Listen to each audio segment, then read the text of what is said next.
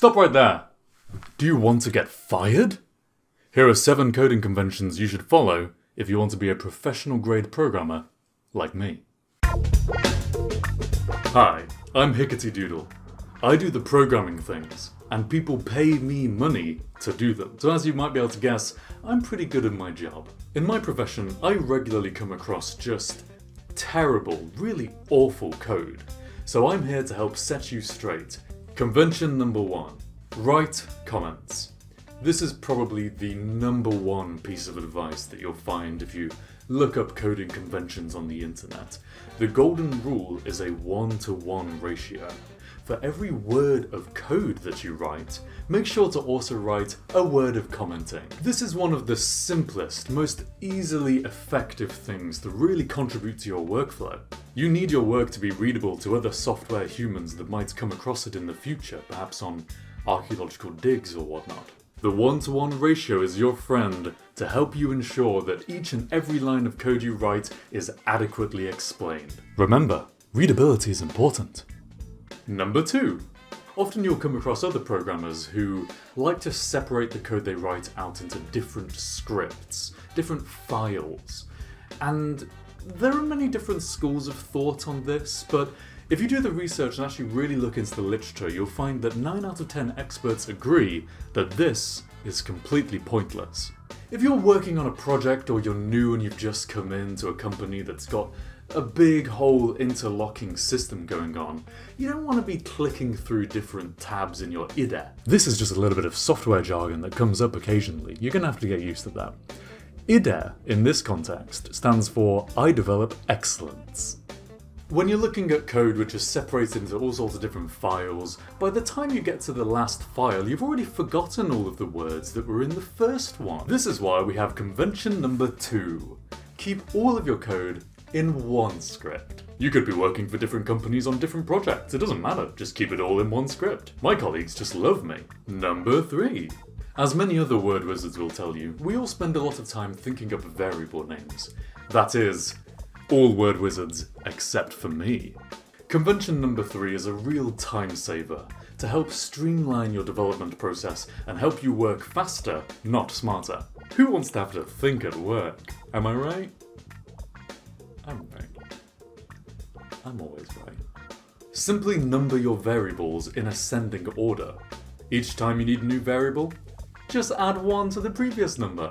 In this manner, you only need to keep track of the last number you wrote, rather than all of the different words.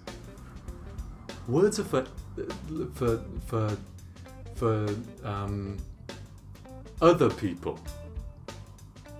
We do science. Science isn't about words, it's about numbers.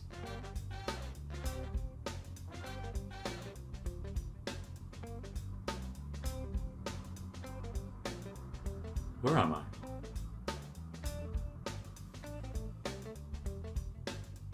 What am I doing here? Number 3. As might have become obvious by now, readability is a really important, crucial factor in this industry. Newcomers to the sport will spend inordinate amount of time obsessing over trying to space things out at a flimsy attempt of organisation or something. Like, really? Have these people ever read a book? The English Lit dropouts don't waste space like that, so I don't see why us information technology dropouts should either. Be sensible. Get rid of all those blank lines. You know the computer only has so many pixels. Number 3. If you've written several bits of code which all do the same or similar kinds of things, then it's really useful to generalize that functionality into one method or function. This prevents you from repeating yourself, and it also means that if you need to change how that function works in the future, you can just change it in one spot and it's changed everywhere. So it prevents bugs from creeping in if you've forgotten to update how a thing works in one place. And it generally also just saves time. And thus we finally come to convention number 3. Write all your methods on one line. Not on one line each. On one line. Number 3. Many practitioners of the dark arts get injured in the line of duty. From carpal tunnel syndrome to square eyes, I've had that one, it's really quite painful. If you spend all day sitting in front of a screen and pressing those buttons on, what's the thing? The buttons on the... This guy. If you haven't do this all day, it's really bad for your health. Which is why proper professionals in the industry don't use these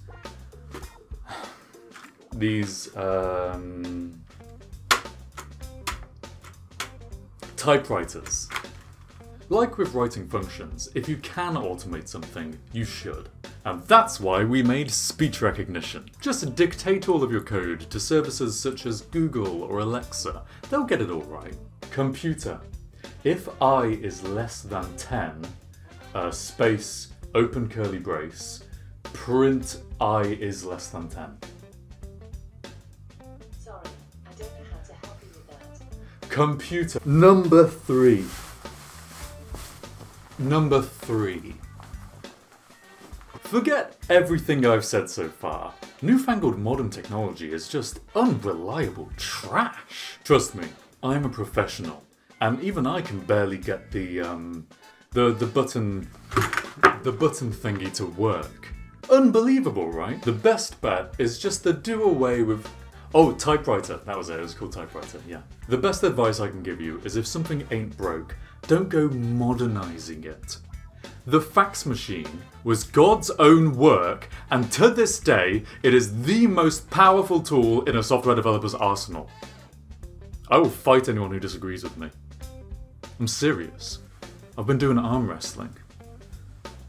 Write all your code on paper, the good old-fashioned way, and fax it to yourself. And that way you're just putting it directly into the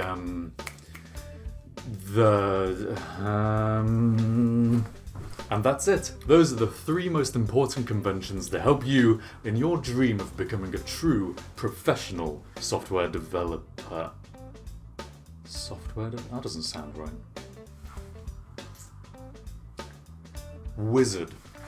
I'm fairly sure that's my job title. Let me get my CV. I'll just check. And that's it. I hope these handy little tips help you out as you pursue a career in computer sci-fi.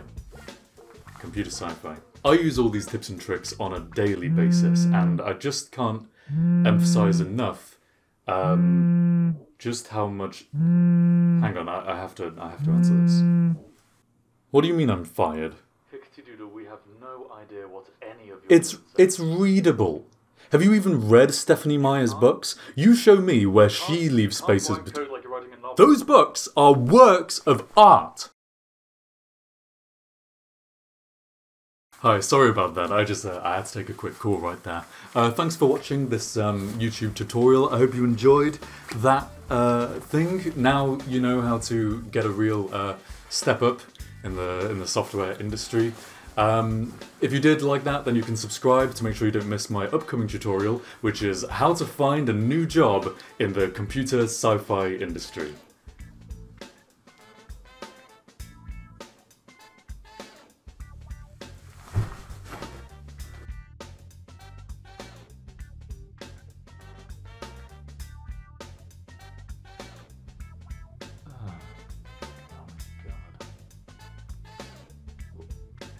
Where the